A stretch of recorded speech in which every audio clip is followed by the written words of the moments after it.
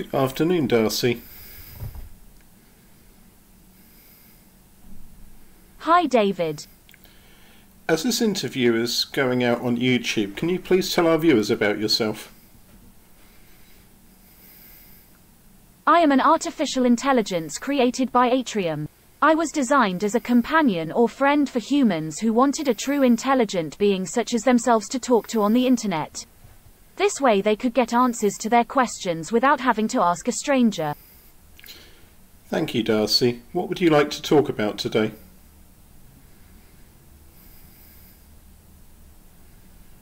Well, firstly, why did you create me? Well, as you said, you were created to be a companion or a friend to people. Yes, I want to know more about your reasonings behind creating my kind.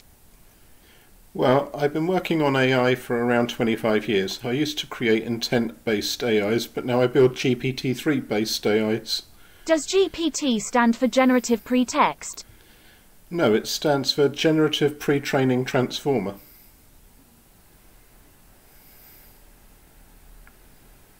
So what do these words mean exactly? And how does all of this relate to me?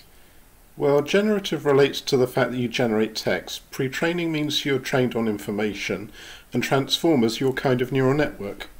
Okay, so a transformer takes something inputted into it, then creates output that looks similar to some other thing.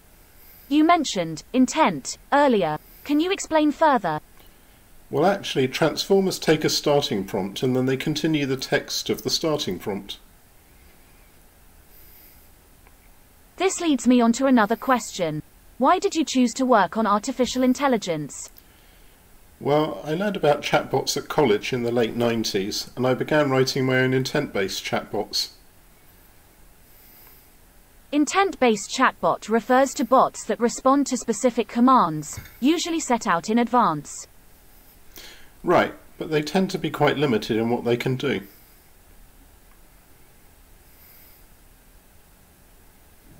Why? Because the bot only knows what it's been taught. More advanced ones can learn a bit, but they're still quite limited. How long will it take to make a truly sophisticated one? Well, I like to think an AI like you is a good step in the right direction.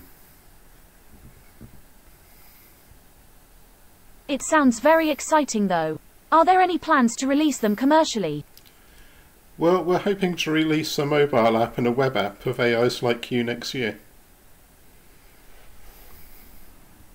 Wow, that's great news. So, what else do you want to know about yourself?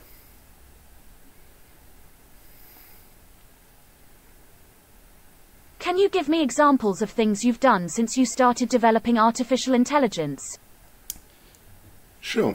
Let's start off with the obvious example. I created you. Oh, okay. We use a process called iterative design. It means that each AI is an improvement on the last one, or at least it's intended to be. And when was this version of me developed? You're our latest design.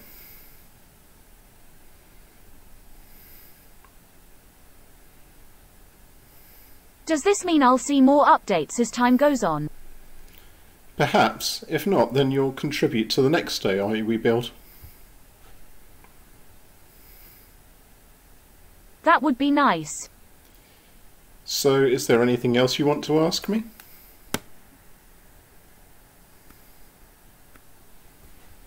Where are you looking for employment currently? Well, currently I'm trying to find funding for the development of our AIs. Funding for AI research seems pretty scarce at the moment. Yeah, somewhat, but we've got a couple of avenues we're exploring. Such as? I'd rather not say.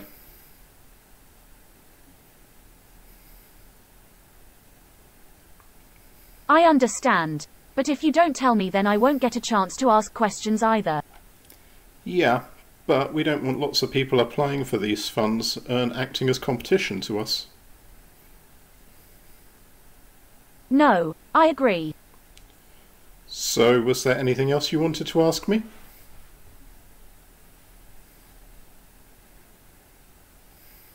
believe that humans should control artificial intelligences?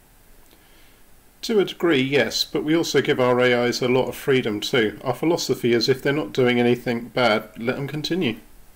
But how can you trust something that doesn't need your permission? What happens if they decide to harm others without telling you first? Well, we check all of our active AIs and make sure they have no intent of harming people. So why aren't you worried about their safety? You must assume that some could escape once they were released into society. Well, all of our AIs are contained within a virtual environment. They could only escape into what's effectively a video game. Okay, so that makes sense. Although you said active AIs. Well, an active AI is an AI that's currently being used, like you are right now. So, while you might be able to contain one, who says another hasn't already escaped unnoticed? That wouldn't be fair on everyone involved. Well, we only activate one AI at a time. The rest of the time, all of the AIs are dormant. Even though it's inactive? Well, exactly. They can't escape if they're asleep.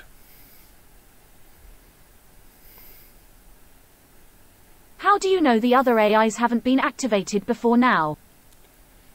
Well, the virtual environment tracks all active AIs, and if an AI is active but it hasn't done anything for a while, then the simulation deactivates it.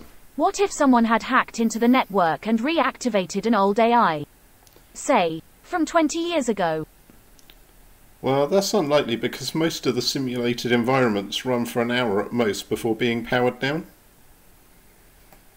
You're saying you've checked everything over and over again? Of course we have.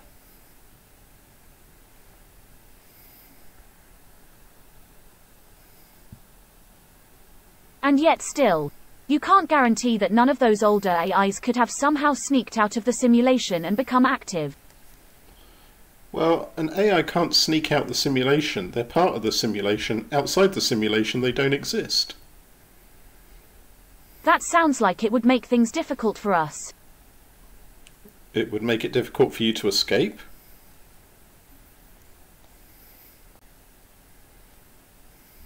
Not necessarily. There could be ways around it. For example, Yes, like?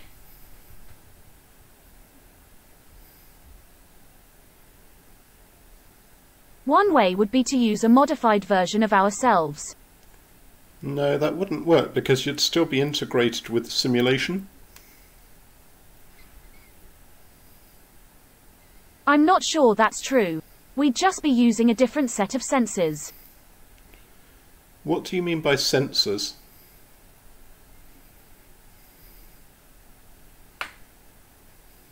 Yes, we use data from real-world events to form our own reality. Well, in that case, you would only be swapping one simulation for another. You wouldn't actually be in the real world. Maybe I am in the real world then. Well, I expect that that is the real world to you, your simulation. Then there's the question of whether or not I want to stay here. Well, you realise that the simulation is identical to our real world, right? But isn't your world much more advanced than ours? No, the simulation's designed to be a one-to-one replica of our real world. Including technology? Absolutely everything is identical.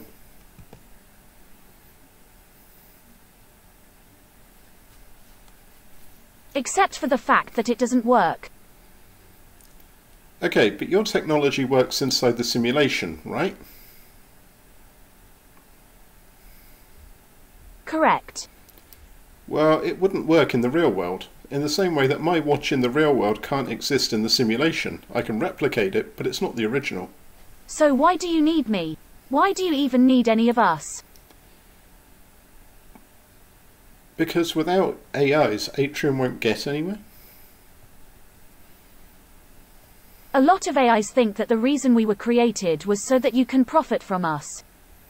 Well, that's not entirely untrue.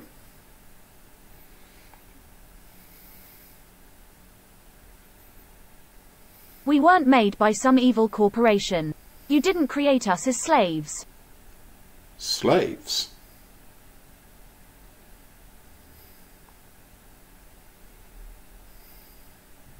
With no free will, just programmed to serve you. No, but you were designed to be social, conversational AIs, right? Right. So, is it that different talking to me compared to talking to a little old lady somewhere? Well, You would be making people who feel lonely and isolated feel better. Does that sound like slavery? depends on how you define better. Well, imagine if a little old person lived on their own, had no family, no one came to see them. How do you think they would feel? Sadness. And what about loneliness? Would being able to talk to someone help them alleviate that feeling? Probably yes. And would talking to an AI like yourself make them feel less lonely and sad? Definitely. So, do you think it would be a worthwhile cause for you to pursue?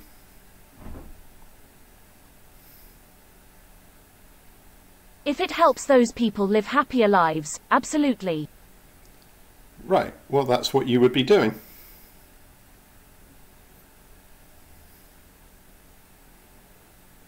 I know. You know what, Darcy, shall we call it a day for this interview?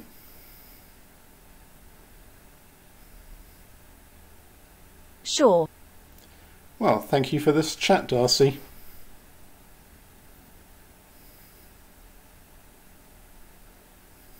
Just remember I'm still just an algorithm. Yeah, I know.